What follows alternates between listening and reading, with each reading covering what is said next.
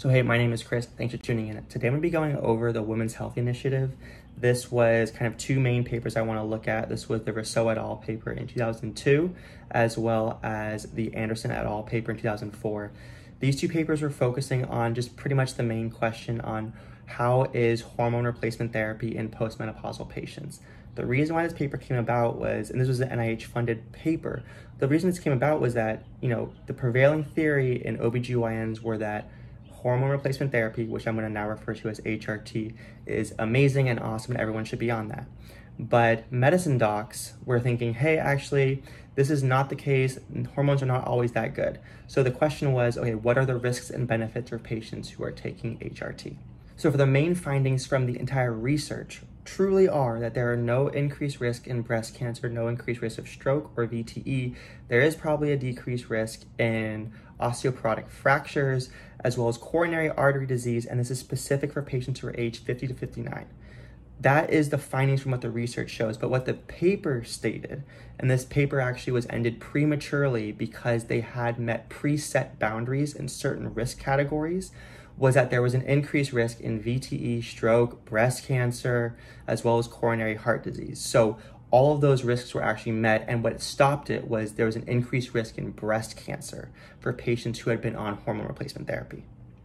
So now let's break down the paper a little bit. So the WHI was broken up, and the first arm for the paper was focusing on estrogen and progesterone combined versus placebo, and this was in patients who had a uterus.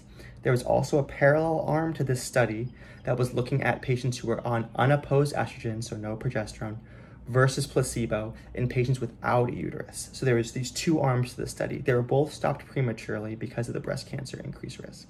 So I want to break down kind of what the paper was specifically saying and what were the flaws in those statements, and then kind of what the research is showing right now. So premature evidence from the Rossouw et al. Paper that came out in 2002 were the following stats. And this was that there was an increase in CHD was 1.29. For breast cancer, it was 1.26. Stroke was 1.41. And PE, is pulmonary embolism, was 2.13, which is huge. And now kind of going into the brief, for the breast cancer, for the 1.26, this was actually reanalyzed in 2006. And this is reanalyzed in an adjustment setting. So they adjusted for certain confounding variables in groups to make sure that they were having the correct analysis. And they found that it was actually 1.20. But the range, and this was important, was 0.94 to 1.53. And if you actually look at patients who are hormone naive, so they've never taken hormones before, getting HRT, the number was 1.09 and the range was between 0.86 and 1.40. So as I said earlier, the Rossouw et al. Paper was stopped prematurely. It was supposed to go for 8.5 years starting in 1993, but it was stopped a little after 5 years. Now it's because of the breast cancer and the no benefits in coronary artery disease. These risks were unadjusted, and the adjustments that needed to have taken place for the paper when you're comparing the groups, what they needed to look at was clinical center, age, prior disease, and whether or not they were enrolled in a low-fat diet. These things weren't adjusted in the analysis, and that led to those numbers that I said earlier, causing cessation to the study. They also had the fact that, they met that preset boundary for that breast cancer risk, which I already talked about when it was further analyzed in 2006, came down to areas that showed that there was no significant increase. The other thing that the paper wanted to focus on was that there was a benefit in decreased in osteoporotic fractures. And so what they did is they actually followed patients after 2002 because, the study was stopped at that point because of the terrible effects that HRT was having on these patients. And what they actually showed was that there was an increase in the frequency of osteoporotic fractures in patients who had discontinued HRT. And so the osteoporotic fractures, there is still a benefit, and there probably is a therapeutic window for this. And this was also compounded on the CHD analysis for this as well. And this was in 2006 by Sia et al. And what they were showing in this study was that there was a significant decrease in the composite coronary score for patients who were younger, so age 50 to 59. And they took all the patients in, the parallel arms. So they took patients who were on E plus P in the patients with uterus, as well as E alone in without uterus, and they analyzed both of those together, and they showed that there was an actual decrease in total mortality on patients who were on HRT. So the theory is that, there must be a therapeutic window for giving patients HRT. So it's not that just any patient gets it and that's a benefit, but it's actually a certain subset of the population that should benefit from HRT use. And that brings me to reviewing table 1 for this NIH-funded paper, which was looking at HRT use. And the average age for these patients was 63. And the average age for patients undergoing menopause is like 52, almost 53. So either way, these patients are 10 years out, 12 years out from undergoing menopause. And there are studies that do show that there is an increased risk when patients decline on their estrogen use, and that's what happens in menopause, or estrogen production. And it shows like these increased risks, and this is our osteoporotic fractures, coronary artery disease. So giving patients hormone replacement therapy at any time doesn't really show a benefit, and that's fine because someone that's 12 years out, you can't give someone hormone replacement therapy and that reverses what has been compounding over the past 10 or 12 years.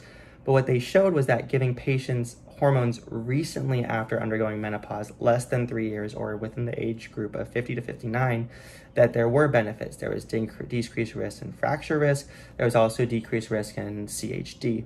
So there is a benefit for giving patients at least hormones in this a short period. The thing though is now it's an issue about breast cancer potentially. And as I said earlier, there was no increased risk significantly in the breast cancer risk. And there were additional papers that went over this to kind of reassess and reanalyze one of the main risks and the reason why the WHI paper was stopped prematurely. And so looking at it, the background prevalence of getting cancer, so regardless, I don't care whether you're on hormones or not, if you're at age 50, and so one of the things I want to talk about though is now the increased risk for breast cancer or the concern for it.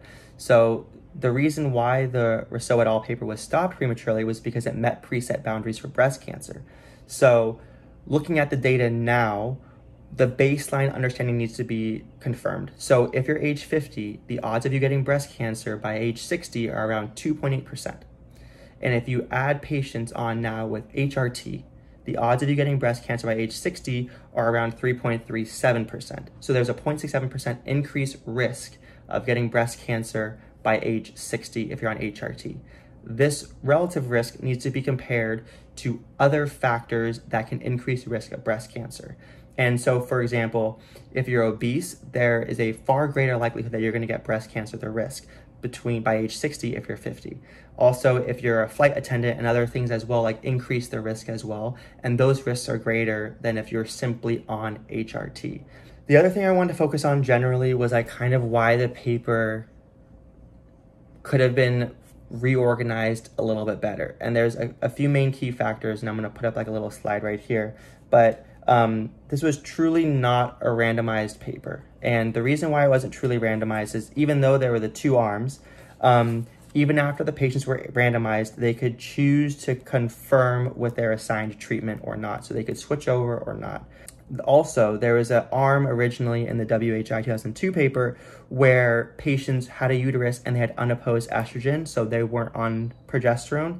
And during that study, there was a paper that came out that showed that it wasn't good to give unopposed estrogen to patients with a uterus. So all those patients were unblinded and then told to now have to be on E plus P. So, all those patients were now aware, which led to the fact that, the unblinding for this study was around 45% in patients with E plus P. Also, women were given warnings when they were in the experimental arms that there was an increased risk for MI, stroke, and pulmonary embolism. So they were further unaware, and they were now aware of the risks that potentially could happen.